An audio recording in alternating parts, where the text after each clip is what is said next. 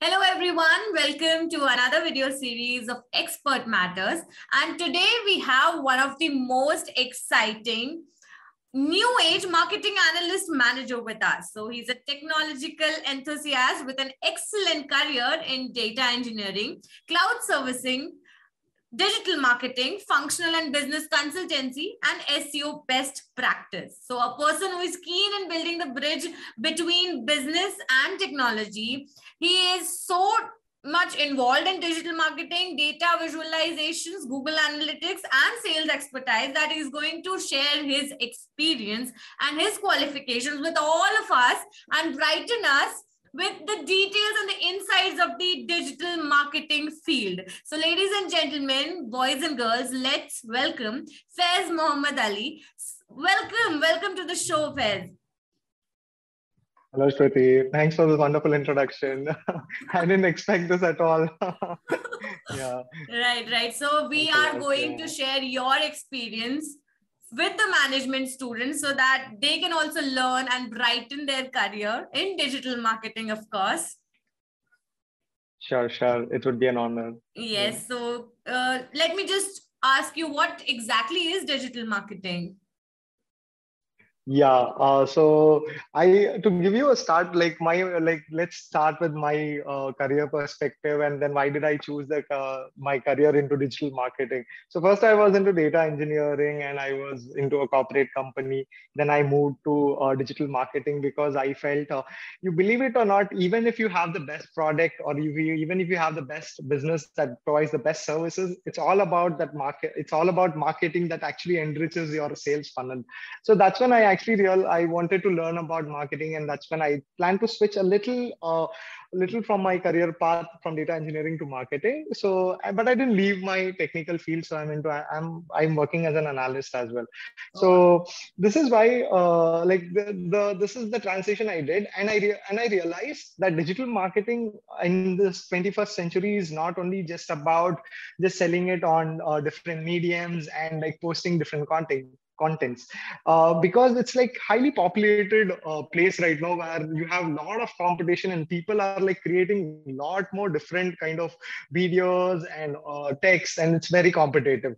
So digital marketing in my perspective would be like to communicate the right thing that your product value that your product is actually delivering, and try to drive attention through different attractive modes, in the sense like even providing offers and providing good. Even if you want to provide good offers, you need to understand what your customer really wants. So it's a very vast area, like which involves a lot of things, like including from social media until understanding your customer behavior, and there's a lot more in digital marketing. Yep. So we are going to dig into digital marketing today.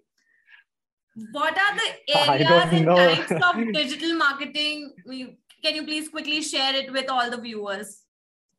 Yeah. I don't know if I am if I know that in depth of it, but yeah, there are like many different areas that I have seen across. Like the first and the foremost area that I went towards was through SEO, which is like search engine optimization, because my foot first landed up into like enriching the sites, getting the sites to rank on Google first.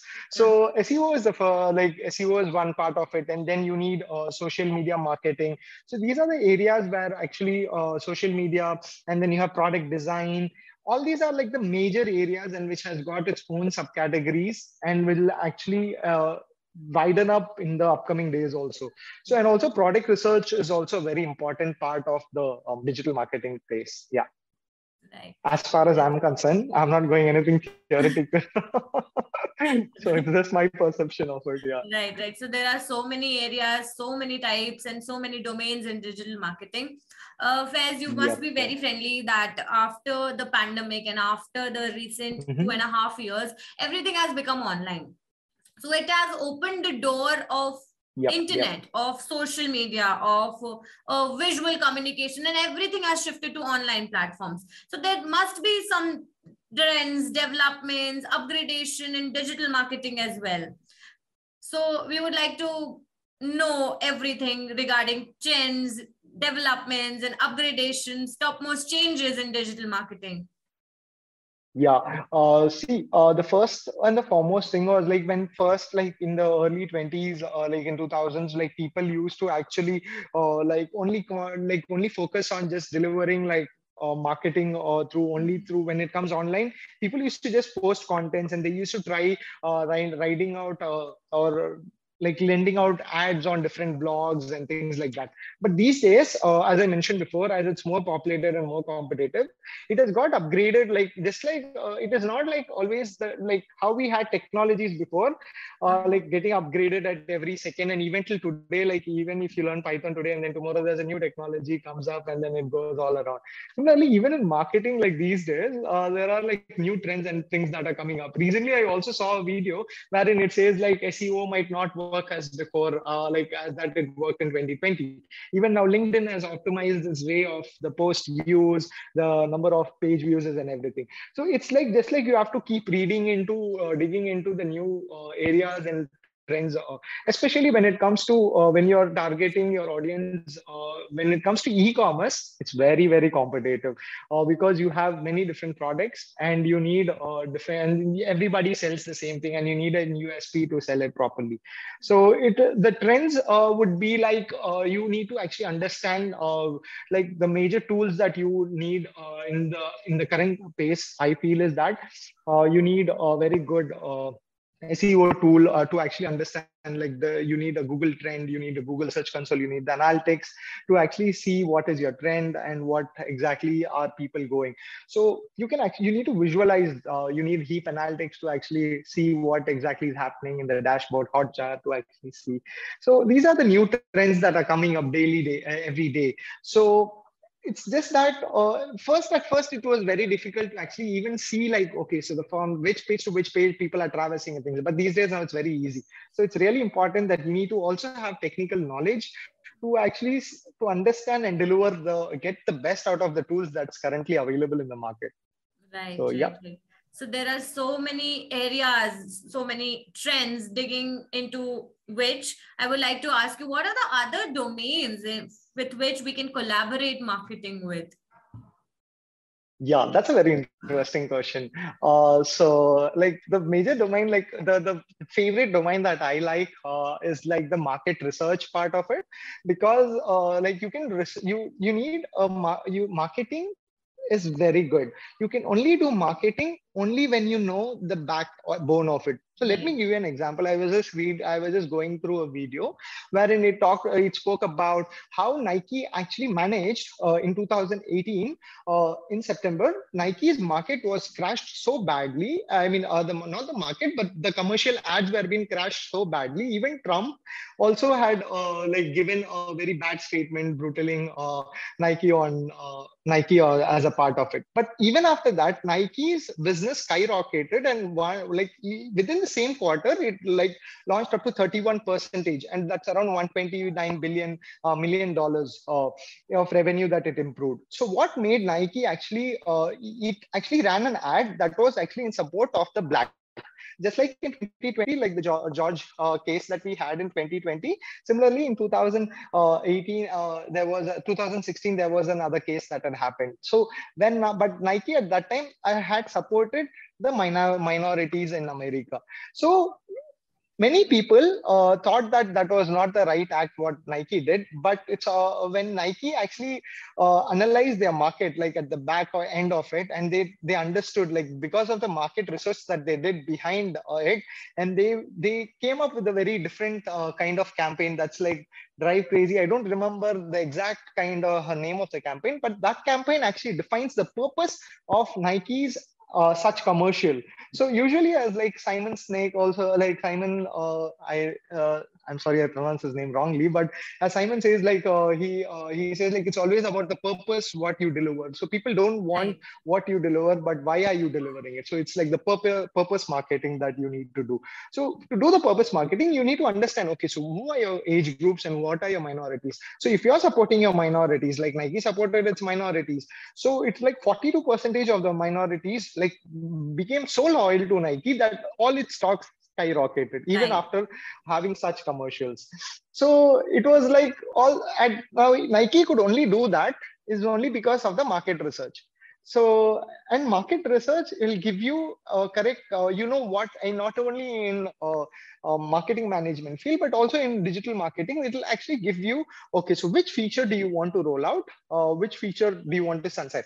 And which feature do you think is going to work out? So it's not, you don't make decisions with the loudest person in the room, but in fact, you have data to give the decisions. If I'm going to use a font, it says, even if the world doesn't like it or my people in my office don't like it, I have the data that says, okay, look, the people like it, we are getting business out of it. So we cannot, that's the best thing that you can say. Like you have the proper data. So we are making revenue out of it. So that's a very important key that I feel as a marketing person. You need to know analytics a little to actually drive data. And these days, trust me, the tools have become so easy that you can very easily take out data from it. So that's the best thing that I feel one can collaborate analytics with marketing would make him the best combination to understand. Yeah. Right. So marketing is a ever booming domain and area. So it keeps on booming and it is important and essential for each and every organization, rather it be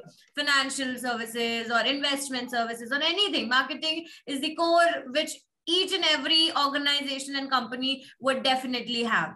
So are there any particular skills required to be a marketer? And if we are when we are talking about digital marketing, so are there any particular skill set which are required to be a digital marketer?